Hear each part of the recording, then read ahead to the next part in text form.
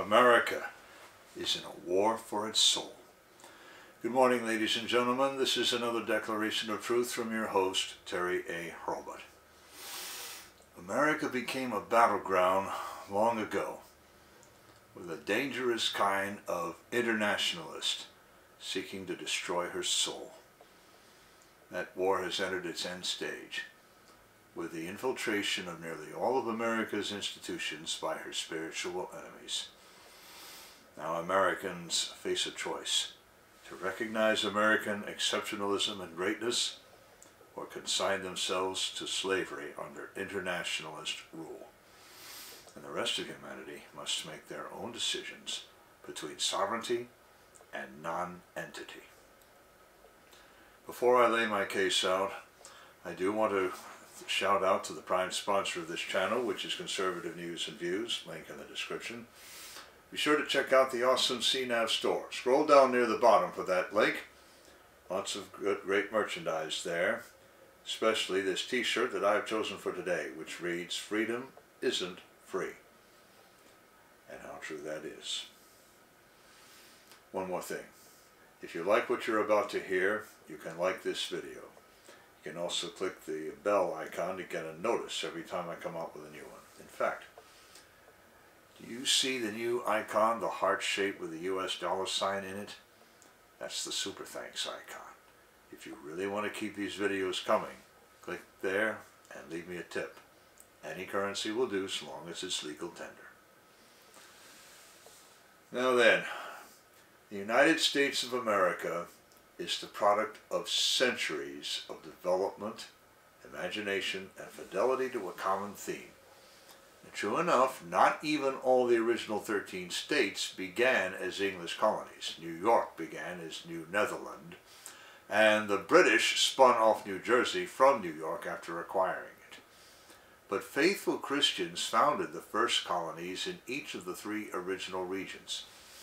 That includes the Captain John Smith expedition, Virginia, the Pilgrims and Puritans, Massachusetts, and William Penn, Pennsylvania. The influence of these 3 groups of founders affected all the rest.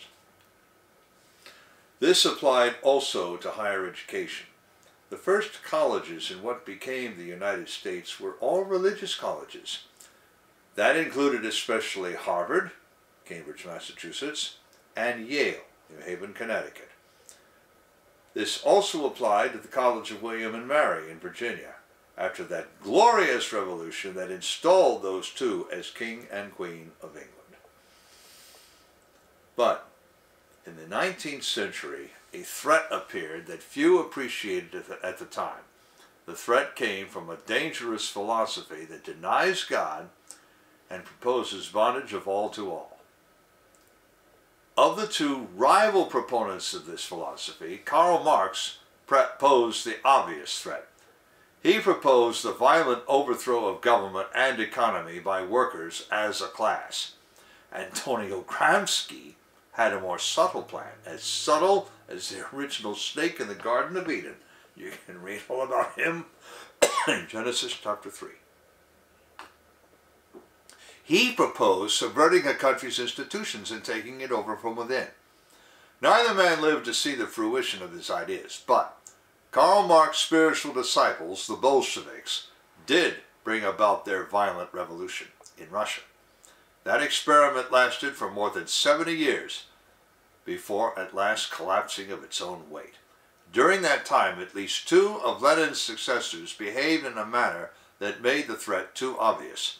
Leon Trotsky explicitly sought to export the communist revolution worldwide, but a paranoiac man named Joseph Vissarionovich Zhugashvili, who took the name Stalin, which literally means steal in Russian, outmaneuvered him, exiled him, and then sent a squad to make sure he would never again get in the way. Thereafter, Russia concentrated on defense. Stalin was brutal, but not quite an empire builder. But when he died, his successor Nikita Khrushchev did try to build a world empire. bringing in a shoe to bang on the table in the Security Council, saying we will bury the American system. Let's look at 1970 to see who was right, and especially missiles in Cuba. It was all about empire building. As such, he provoked fear and loathing in America far more than Stalin did. That is, until the Central Committee removed him. Gramsci's successors have had better success. They have infiltrated our institutions, so that today America is balancing on a knife edge. The institutional infiltration is moved to the point at which the infiltrators feel bold enough to strike. The universities are among the worst because they are supposed to train the country's leaders, but to them the very name of America is a name they wish never to hear spoken. Stanford University, for example, has published a glossary of harmful language for its students. They instruct students never to refer to an American as an American. Use the term United States citizen instead, they insist, as if anyone ever had any confusion on this point. I have that from Conservative News and Views, who got it from the Daily Mail. But the infiltration extends also to the middle and elementary schools. Gramsci introduced the concept critical theory, and his successors have incorporated this into school curricula. These schools, frankly, teach their pupils to hate their own bodies, hence gender-affirming care, often without parental consent or even parental notice. They also teach them to hate one another along racial or gender lines. But how is that going to work out if they make gender totally fluid? They won't say. I think they messed up there. Or maybe the idea is just to win and sort it out later. And finally, they encourage pupils to hate America and to think of God as non-existent. The church has not escaped either. The notion that Jesus is a socialist crept into the church long ago. But worse was the deliberate discouragement of Christians to do anything political at all, and also to let the government handle most charity, a forced charity through taxation. Nor have the infiltrators stopped there. They had to seize the media, or else good adversarial journalists would take alarm and expose them. So the media, at least the legacy media, are perfectly copacetic with all these trends. And alternative media sprang up with the invention of the World Wide Web. The invention of social media gave the best hope that anyone could be a journalist with minimal equipment. But the infiltrators, having seized the American intelligence community, moved to tame the social media also. The Twitter files describe this, one recent installment hinting at the scope of the problem, which is larger than Twitter or one agency. At first, the legacy media ignored or tried to spike that story, and when that failed, they actually tried to deny it. Leighton Woodhouse details this and cites the cable news network as a booby-prize example. I have a link in the description to his tweet announcing his article and to the CNN video segment saying that Elon Musk got it wrong. Actually, he didn't. Because though the FBI never gave a direct order that would have said failure to comply will have this and thus and such consequences, remember that the FBI, the CIA, and other agencies salted Twitter and Facebook and the rest with their agents who simply got off the agency payroll and onto the Twitter payroll or other payroll. And if you think that makes any difference, trust me, it doesn't. Of course, what CNN won't admit is that they are completely copacetic with it. They march straight down the line with a tame version of events that paralleled completely the sanitized news that was all one can find on Twitter and other conventional social media. More recently, alternative media too has sprung up, generally with closely held ownership and sometimes with fully independent infrastructure.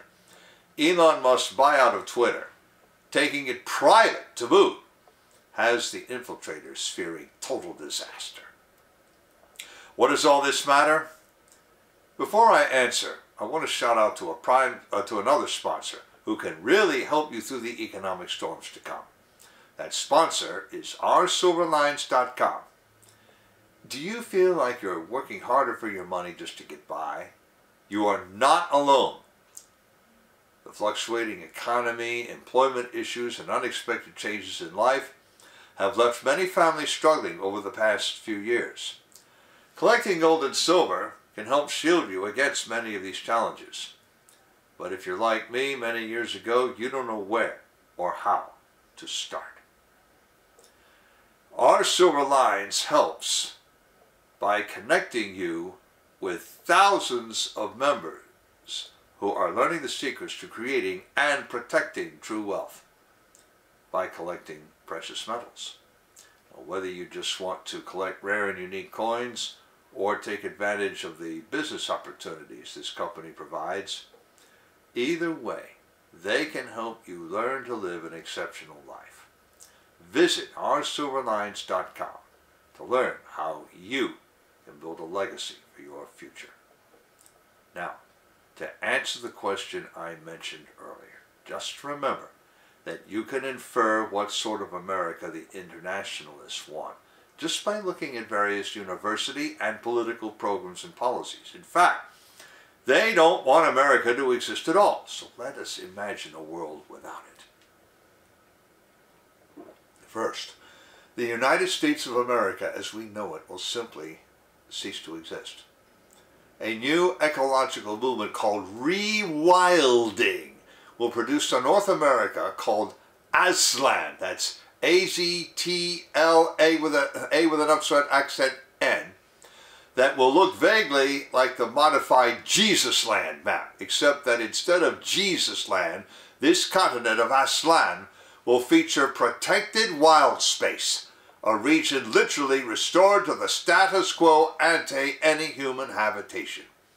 Everything outside this space, including the West Coast, the Northern East Coast, and the Great Lakes region, would be a thoroughly woke society. It would not even call itself America or American, but something to evoke indigenous people. New Aztlan. And just what would that mean? It would mean the new Aztec Empire. And in that society, not only would gender be fluid, but only those who had transitioned would be considered cool. Society who would look down on cisgendered straight people, calling them breeders. You will readily see that this will encourage the people to depopulate themselves by attrition. Alaska would merge with what is now literally called Inuit Nunangat, literally the abode of the Inuit. That consists of the former Northwest Territories of Canada. It too would go wild. No air travel would be allowed anymore. Remember Representativa Alejandra Ocasio-Cortez of New York saying we need to build out high-speed rail to the extent that would make air travel unnecessary? Here's how. A Hyperloop-based railway line would connect Rio de Janeiro to Ho Chi Minh City in Vietnam along a Great Circle course. Branches would reach out to other cities like Buenos Aires, Le Havre in France, New Delhi in India, wherever. Hawaii would become an indigenous-only kingdom. All haules, meaning whites, would be evacuated by force, and the internationalists would then rewild the islands. And maybe Senator Mazie Hirono of Hawaii would go back and become Queen Mazie of a new House of Hirono. Not exactly the House of Kamehameha, but it would do, I suppose. Well, fellow Americans, it's up to you. Are you going to let this happen? Doesn't have to. Senator Kay Bailey Hutchinson of Texas once stopped the ratification of a United Nations treaty that would have produced something like protected wild space. Dr. Michael S. Coffman projected on a U.S. map the consequences of that and other treaties. I have a link in the description to his famous map, the Agenda 21 map, or maybe that should be the Agenda 2030 map. The Senate listened and did not muster the 2/3 to ratify the United Nations Convention on Biological Diversity. Senator Hutchinson is gone. Now, are the two present senators from Texas made of similar stern stuff? I wonder.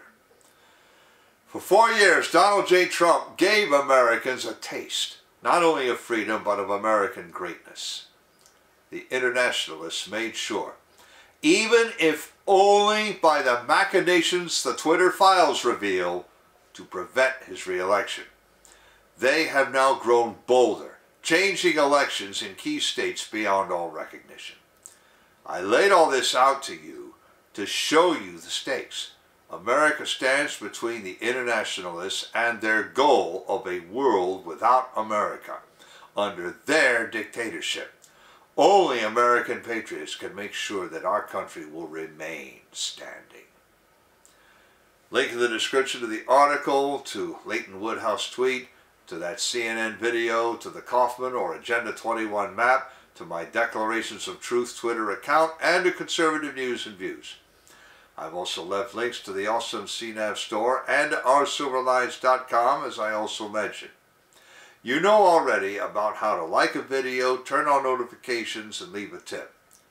On the end screen, I'm going to leave a subscribe link to my channel, and links to my Twitter Files playlist, to that CNN video so you can see what I'm talking about, and to my first great sortation video that will tell you all about the Jesus Land map and its later versions.